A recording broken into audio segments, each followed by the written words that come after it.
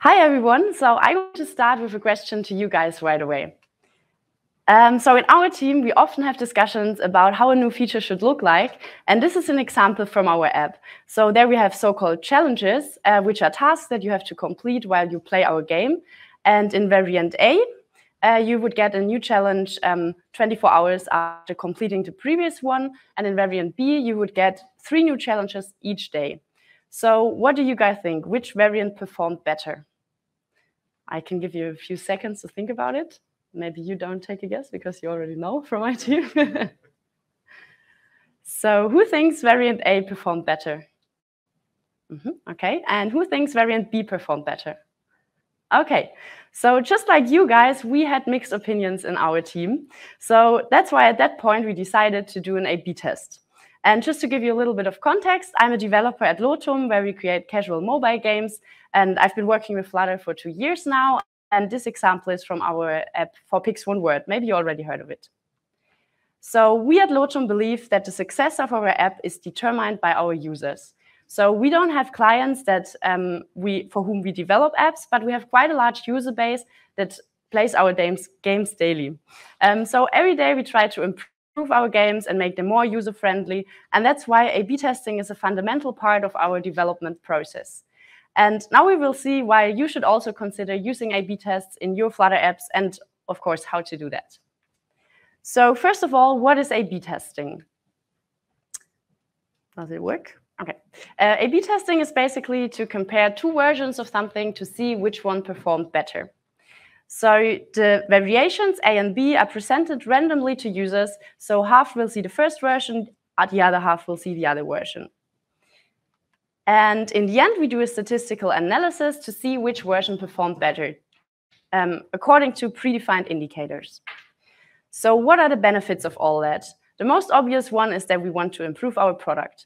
Not as obvious, but also really important, is that we want to lower risks. So in an app with many users, even small changes can impact the whole user base.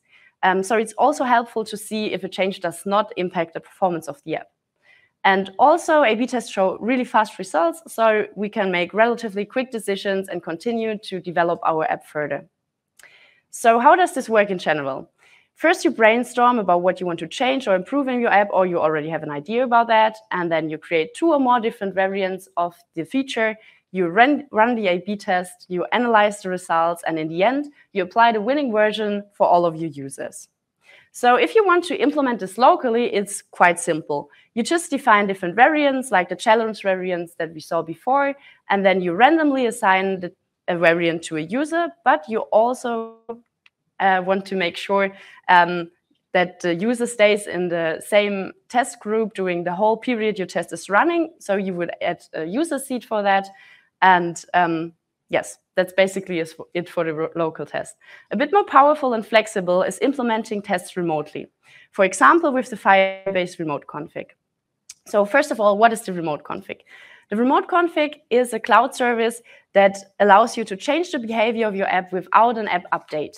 So first you create in-app values in your app, default values, then you override these values either for all of your users or for a group of your users. And in the end, you can control in your app when these updates are applied. So let's take a look at when you should use local tests and when you should use remote tests. So if you want to test the behavior right after app start, it's probably best to use a local test. Sorry. For example, we tested different versions of our consent dialog in our app. And because it appears directly after app start, there might not be enough time to fetch new remote config values, or you simply don't want to wait for that long. Also, you can use local tests if the rollout of a feature is not time critical. But in most other cases, it might be better to use remote tests because there you can make quick changes. Also, if there are potential problems with one of the variants, it's helpful to have a remote test, or if you don't have a fast release cycle. And additionally, Firebase also allows you to easily evaluate your tests directly in the console, so that's also an advantage of that. So let's take a look at how A/B tests work with the remote config. Well, first you would have to add Firebase to your app, initialize it, add the plugins, and set up the remote config in your app. But I'm not going to go into detail into that because there's a really good description of that on the Firebase documentation. But after all that, you can just get an instance of the Firebase Remote Config, fetch it, activate it, and then you can access the remote config parameters that you defined in your Firebase console before. So in your console, you can also create the A/B tests. You can add a name and a description, target users, and an optional activation event. So that means that the A/B test is only applied to users after that event. And then you can add some metrics that determine the better version. So there are some predefined metrics like crash-free users, revenue, or retention, but you can also add your own metrics. And in the end, you can configure the variants and their weighting. But to evaluate which variant performed better, you might also want to add your own relevant analytics event. So for the example from before, it might be helpful to have an event when the user completes a level or completes a challenge. So you can easily see which group of the users played more levels or completed more challenges. So if you want to run A/B tests frequently or define different A/B tests at the same time, it might be helpful to implement the whole thing a bit more in a structured way. So for example, we implemented an experiment config with different adapters. So there's a local adapter for local tests and a Firebase adapter for remote tests. And there could also be more adapters, of course. And in this config, we also define the individual A/B tests or experiments, as we call them. And there can be experiments with different types, depending on what kind of A/B test it is.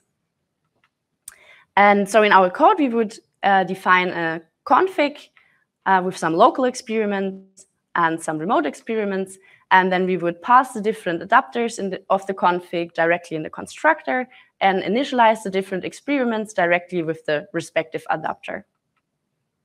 So after initializing the config, you can easily access the values of the experiments.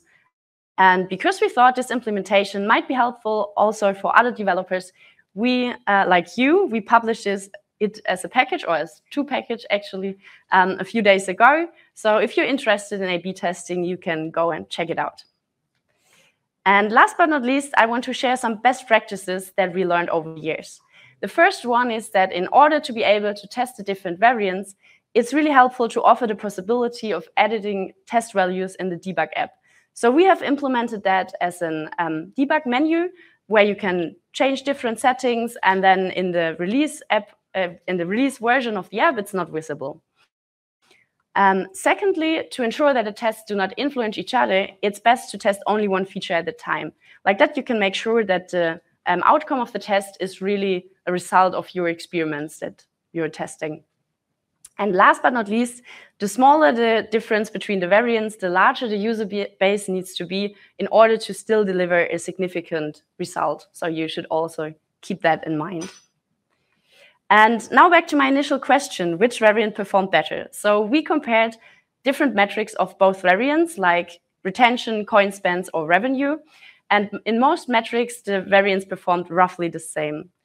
But in terms of level played, the variant B performed about 7% better. So that's why you can find that version now in our app. And yeah, that was it already. Thank you very much.